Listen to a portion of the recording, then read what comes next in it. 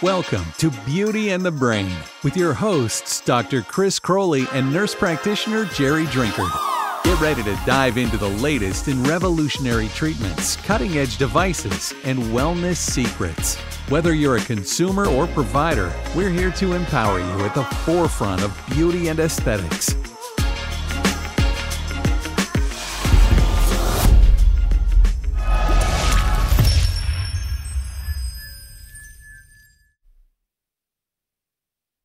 Pucker, relax. Pucker, relax. You ready? I'm ready. Let's go. 3, 2, 1. Let's do it. Hi, guys. Welcome to another episode of Beauty and the Brain, the podcast where we talk about all things aesthetics.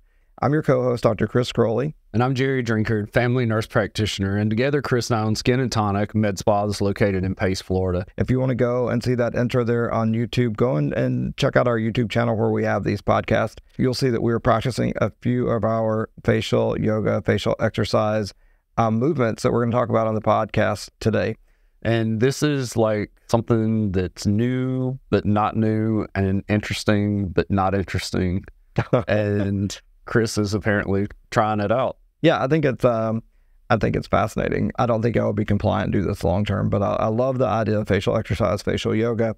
This is kind of a trending topic right now. It's really popular on TikTok. A lot of people are doing these types of exercise. Obviously is a means to anti-aging. So rather than doing all the toxins and fillers and those sorts of things, people are trying to work out their facial muscles, tone their facial muscles to have a more tight, a lifted appearance, maybe smoother appearing wrinkles, which goes kind of counter or opposite to everything that we've really worked in our career in aesthetics. Really, we've been doing this now, you and I, 16 years, and we've always been taught to like put a little bit of neurotoxin, Botox or Dysport, and stop something from moving, relax that muscle to relax the wrinkle. And now we're doing things to strengthen those muscles and to build those muscles. What's your thoughts on it? I think over the next 10 years, we'll see the whole aesthetics industry change a lot. I think we'll probably continue to see the neurotoxin, but I think we'll see a lot less of traditional dermal fillers. People think about it, the hyaluronic acid fillers. The biostimulants, I look for those to just really explode. And so I think that is, even though it's not natural, it's a little more natural approach. And so I can completely see where a health-driven, community would like to do something more natural for the face. So whether or not it works, I can't attest to because I'm certainly not that dedicated. But I would say that I can see where people would do it to give it a whirl. It's not really a brand new concept. When it was brought to our attention that people wanted us to talk about it, and that I started looking it up a little bit, it was interesting to see that this has been around for a while. And in fact, 7 or 8 years ago, there was a study that came out on it, and they were looking at it, and they did see some mild improvement in sagging and some jowling. But that was after people did this daily for 30 minutes for 20 weeks. So I mean, if you really think about that, to just get some very mild improvement, you're going to have to be very committed. And that's 5 months of daily 30-minute dedicated facial exercises to get some very mild improvement. I don't know many people that are that dedicated. I don't know many people that have that kind of time to dedicate to that. I think about like just the 5 minutes, 5 times a day for 5 days massages we do with Sculptra. That's pretty, like, it's hard to be compliant. For me, it's hard to even be compliant with that. But, the other thing is we talk about anti-aging and lifting and, maintaining a youthful appearance. And regardless of what part of the body we are talking about this in, the big thing is blood flow. And so, facial stimulation and exercise, and whether you're using like some of the stones that are out there that are very popular, especially in the Asian culture that have been around for years and years, all of those things stimulate blood flow and, which then just like encourage a healthy tissue.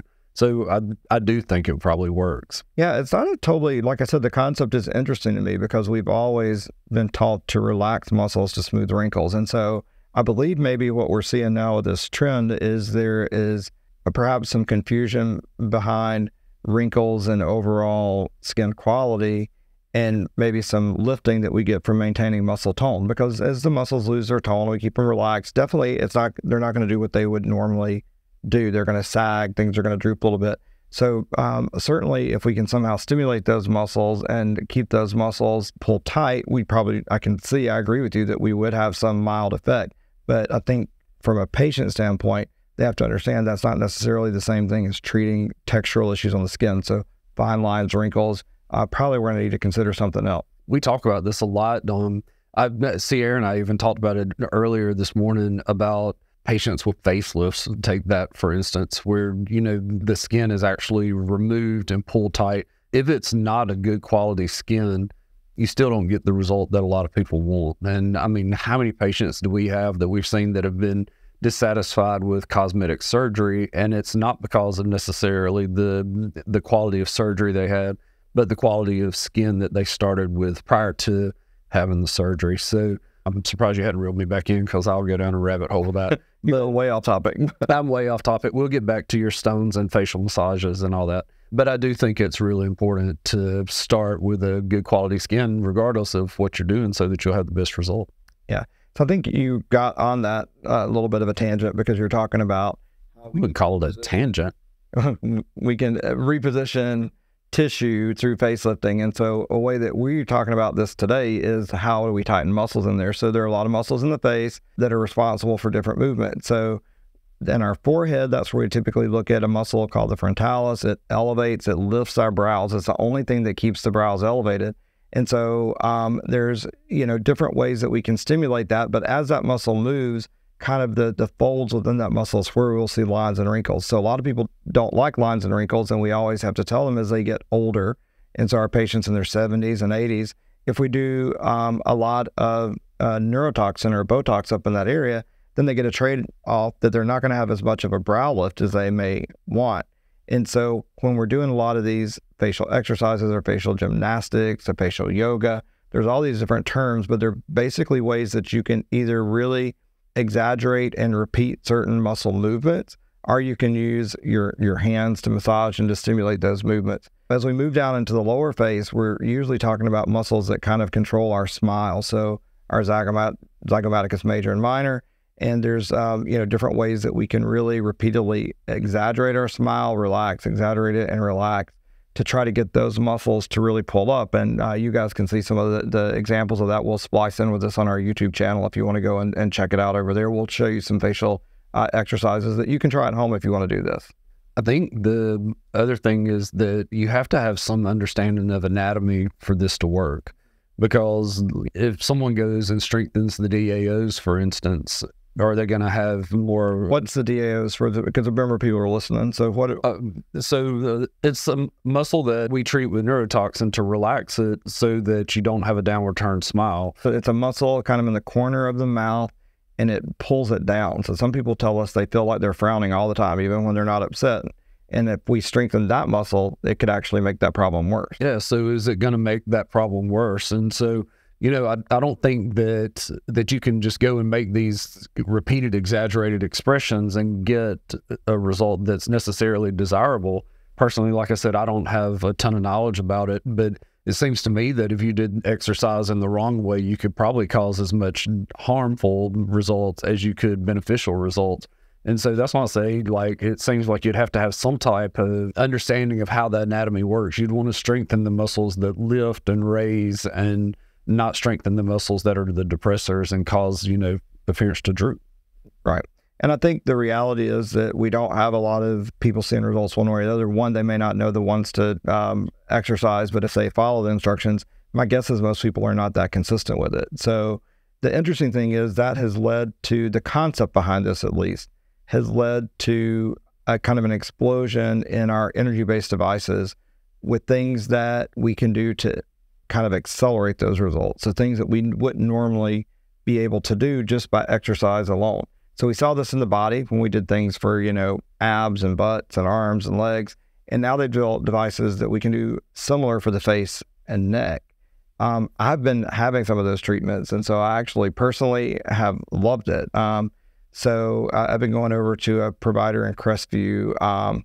The View Med Spa over on Main Street in Crestview has been absolutely wonderful to me as a patient. Their staff is great. Lauren is one of their nurses. She is phenomenal with the treatments, if any of you guys want to go check them out over there. But this is a device that the one I've been doing over there is called EmFace. And with the EmFace is very similar to the EmSculpt. So it's using radio frequency and electrical stimulation to work out those muscles. So you're getting thousands of contractions of that muscle, stronger than you would be able to contract it in a short 20 to 30 minute period.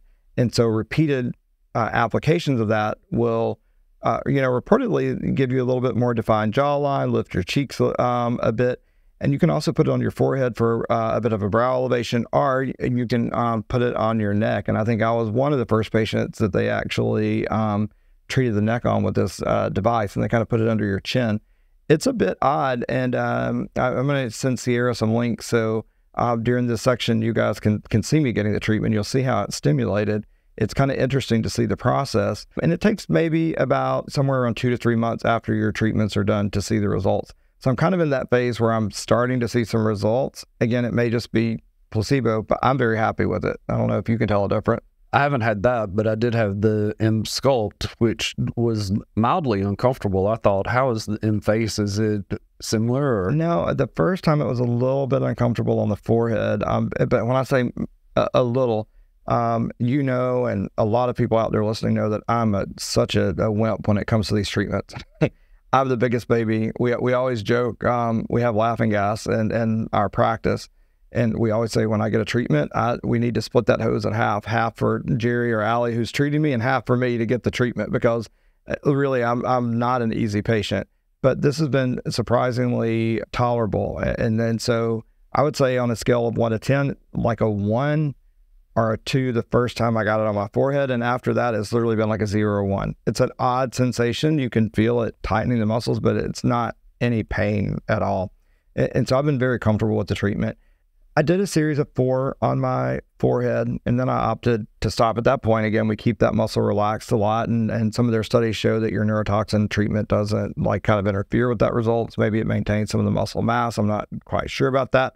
But after that, I opted just to go with my mid-face, and we're working on tightening up a little bit under my neck. And so, that's been a pretty cool process to kind of watch how it works and see how it happens. Another thing is during that time I've been dieting, and so I've lost a lot of weight. I'm right at 50 years old. And so weight loss on someone in our age bracket is kind of hard on your face because it really will deflate it and sag a lot. So I think the other thing is we're helping mitigate some of that sagging that I would have from all that drastic weight loss. I've definitely seen a big result. I don't see a huge change in your face from the weight loss, which is pretty uncommon considering you've lost 20 pounds or so. And so that's one of those things that a lot of times someone reaches that point of weight loss, you would be seeing some hollowness. And so your cheeks still seem lifted, your skin looks really fresh. And I know you've done several things recently. I would like to think that you're probably starting to see some of the results from this. Certainly more pricey than, some of the stone tools that you can use at home, or the exercises you can do for free at the red lights or whatever. But also, you don't have to do it for hours on end to get these results. Yeah. And again, all those therapies kind of do different things. We just lapsed a whole bunch together. But blood flow is kind of one of the common denominators with the exercises, and the EmFace is really designed at muscle stimulation and muscle tightening. So from the blood flow, you may get a little bit of improved skin texture, skin tone. What I didn't mention is during all of that, I'm also doing another treatment. When I go there, it's one of their devices called Exion. It's radio frequency, and I've done sculpture. So I've done other things to help with the skin texture and tone. So I don't want to confuse anybody that they think that alone is going to help with all those other issues. But one of the things I haven't tried, and we have it in our office, and it's fascinating. I don't know if you've tried it yet or not, but we have a device called the E, and we love that device. I mean, so it's from Emergent MedTech is who our distributor is, who we've worked with, and it has a hydrodermabrasion portion to it, where we're doing a dermabrasion and putting in one of their proprietary solutions that's really great to nourish the skin. But it also has this electrical current for electrical micro stimulation of muscles. That is the same concept. We're stimulating the muscles for lifting. So have you had a chance to try it yet? I've not tried it, but we have, it's one of our very popular treatments with patients. Lindsay does a lot of it, and patients continue to come back asking for more. So maybe I'll put that on my list for the week. Yeah, I know it's hard for us to do these things, right? We work all day, and by the end of the day, we don't really feel like going and doing a personal treatment. It's kind of ready to get home. I know. The device gets great reviews, and like you said, I know our patients love it and are happy with it, and so we should try it out for sure. So all of these things, they're kind of like Kegels for your mouth hole. Oh my Lord, I can't believe you just said that. Right? I would not describe it as that, but they're exercise. Tight and relaxed. Tight and relaxed, yeah. Maybe for your face, not for your mouth hole. That's such a technical term we're using today.